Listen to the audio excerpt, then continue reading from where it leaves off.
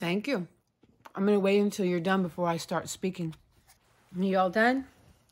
I'm gonna go to the bathroom, but... Background. Okay.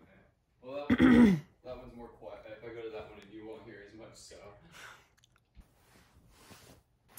Hello. Okay, so several of you have commented that you would like to know kind of my story, who I am, when did I start crocheting, and I've answered a few of you personally. So I figured I'd just put out a quick video kind of saying who I am, this is me, and when did I start crocheting. So I started crocheting whenever I was 9 years old, and I was stuck going to going to work with my mom every day in the summer of 1989 when I was 9. And she was working at this place in Huntington Beach, California called Bebop Burger. It doesn't exist there anymore. I think there are still a couple of Bebop Burgers in California, but not in Huntington Beach. Anyways, it was one of those 50s themed diners with girls on roller skates and car shows every Friday night or Saturday night kind of thing.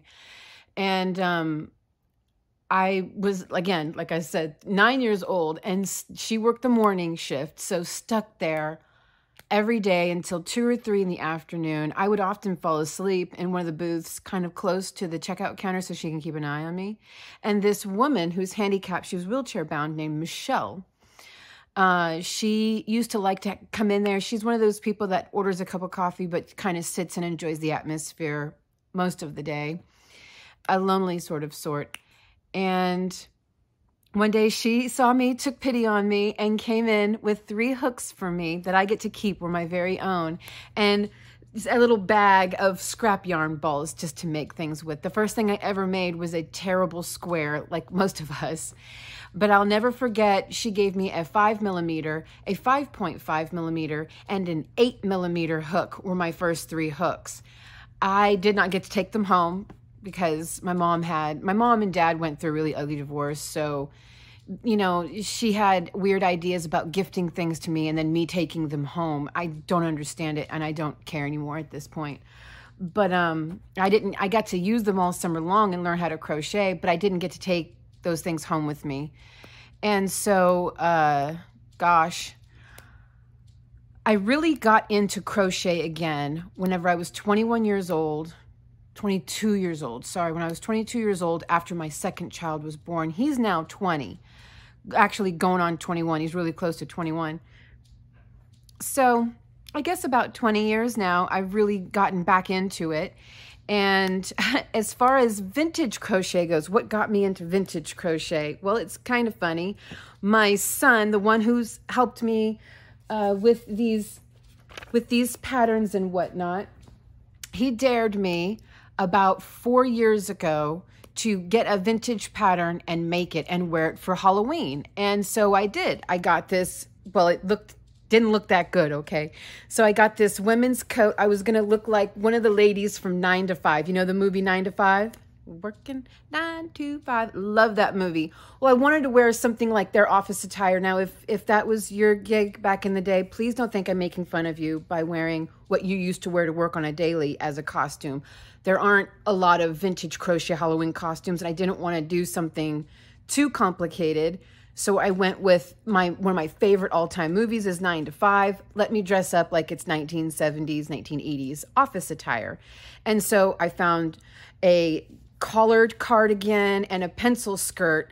The pencil skirt I was able to do pretty good. It didn't fit very well. It was too big. But the cardigan was an absolute mess. I wore it anyways. It was a mess. The cardigan has since then look, I exist on very humble means.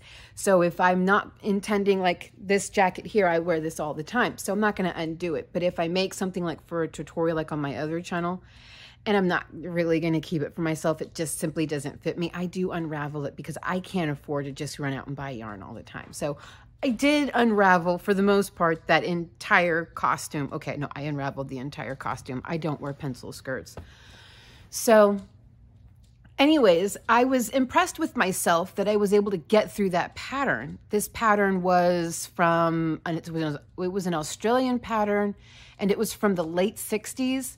And it was really neat.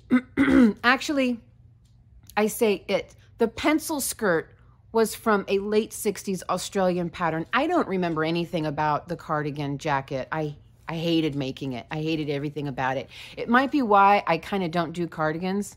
I've had a few people ask me to make cardigans. I had such a horrible time making that one. It's extremely time consuming. I would have to crochet nonstop for like 5-6 days off camera. It kills my hands. It's something that I made once. I feel like it's in the vault. I don't need to make it anymore, and I don't really want to. I don't like making cardigans. You likely won't find me making a lot of cardigans. The last cardigan I ever made was this one, and that was because I was trying to keep up with the Joneses on my other channel, and these puffy cardigans were really popular. Let me show you what I did differently. I like to try to do things different so I can stand out. Well, with this one here, I put a big old skull and crossbones on it, and that's my own design. And you'll find that pattern on my other channel, not only the cardigan, but just the skull and crossbones if you ever want it for like Halloween or something. But anyways, this is the last cardigan I ever made, and I didn't even like making this one. I hated making this one too. So cardigans and me, I don't like to do it too much. Anyways, that's that much about me. Man, I don't think this is going the direction I thought it would. I'm just sort of speaking. I didn't even have any of the questions wrote down. I'm just sort of trying to remember. How old were you when you first learned how to crochet? What was the story behind that? So here I am now. Now, why do I have a YouTube channel? When I was 33, I'm 43 now. Well, I mean, I'll be 43 in a month. My birthday is in June, so we'll just say I'm 43 now. When I was 33, I kind of started noticing some health concerns with me. And I sort of ignored it. I had 2 very young kids. I had a life. I was a manager at a taco joint, you know, I mean, things are happening. Nobody that at that age has time for illnesses. You've got things to do. And so by the time we moved out here, it got to the point where it couldn't be ignored and overlooked anymore. And yeah, my illnesses began to almost overnight keep me indoors. Like, we're talking panic attacks and racing thoughts of nervous thoughts. I couldn't drive myself anymore. And it's really, it's all chemical. I have Hashimoto's, okay? I have a bad immune system, and my immune system is on the constant attack of my thyroid, and low vitamin D does contribute to this, and the racing thoughts and the anxiety and the panic. But I can't take vitamin D. I can't take it supplementally because it triggers my Hashimoto's to attack my thyroid, which then gives me palpitations and everything else. So it's a freaking mess, okay? I have to get it from sunshine. I'm working with a dietitian currently to try to get my diet back on track. I was diagnosed by an endocrinologist that I have Hashimoto's, and she prescribed me the AIP diet, which is extremely restrictive. So I stayed on the AIP diet because it was helping. It was making me feel better. But that's basically a starvation diet. I did not know. And the longer that you're on it, the more your body begins to reject more and more foods, enzymes, proteins. It doesn't want them anymore. So now I'm reduced down to sweet potatoes, hamburger meat, and lettuce. I can handle olive oil, and I can handle vinegar, apple cider vinegar. That's it. Not a single spice or a single herb at all.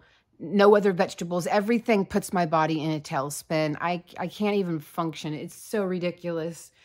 And it's causing anemia, obviously, for lack of iron. It's causing malnutrition and everything that comes with that. So I work on YouTube now. And I love this because this is my passion, has always been my passion, is crochet. Not always, but I mean, at least since my youngest was born. And so I started off doing my own designs on the It's Not Knit channel. That kind of floundered, but I met so many wonderful people over there, and Rosemary, a friend of mine. But that channel, I mean, I've had that channel for like 1 year and 2 months now, and it doesn't have good views. It just fell flat. But I did a couple of vintage videos over there. Those videos did very well and got positive feedback, a lot of positive feedback. Did I listen? No, because I'm stubborn.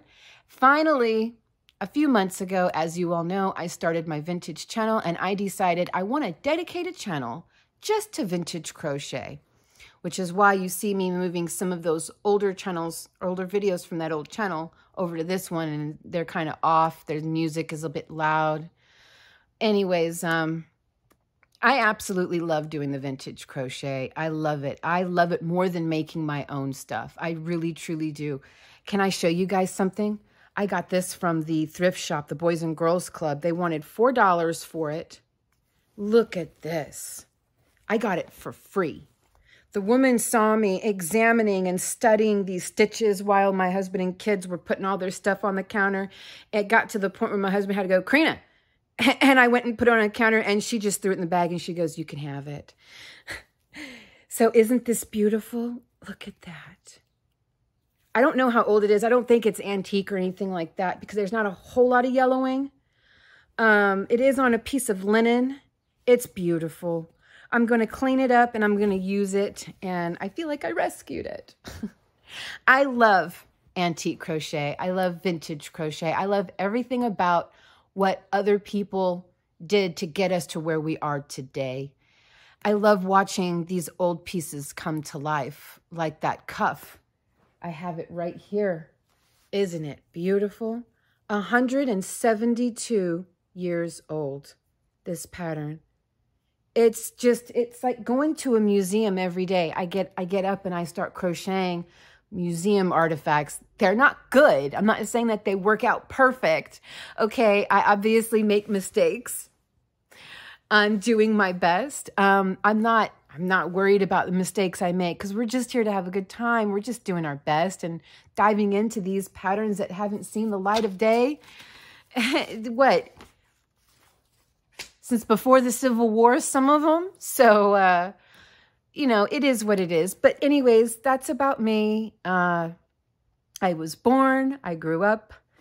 This is my vintage story. This is my crochet story. This is my YouTube story. I do make a little bit of money on YouTube now, but I got to tell you, I do the same thing that a lot of beginner YouTubers do. And it goes right back into the channel. It goes right back into getting patterns or yarn. I do have one video coming up. I'm waiting for something very special to come in the mail, but it is going to be the most expensive item I've ever made in my entire life, and it is vintage. So keep your eyes peeled for that one. There is just some shipping issues because where the material originally comes from is from a Ukraine seller, and so that in itself is proving to have its own issues, but you know, I'm hanging in there and I'm going to be patient and wait, but look out for that one. Most expensive pattern I've ever made in my life. You guys are going to love it. I hope. I am loving hearing all of your stories too, like with the 1970 poncho and the headdress. I heard so many cool stories from so many of you. And trust me, if all I ever give is a heart, just know I read the whole thing. It was so much. I don't know what to say. Thank you so much for sharing a part of your life with me. I read them all. I read everything. My kid keeps telling me, you don't have to reply to every message. Okay, yes, I do. When you guys say some of the kindest things I've ever been told in my whole life, I can't just ignore that. That's rude. You took the time to say something. At least I can do is give you a moment of my time to let you know. I acknowledge what you said and thank you. All right, guys. Well, I'm going to get off of here. This was me. This is a get to know me. Hi, I'm Karina. This is the face to the voice. Okay, guys, I love you lots. I'll see you in the next video.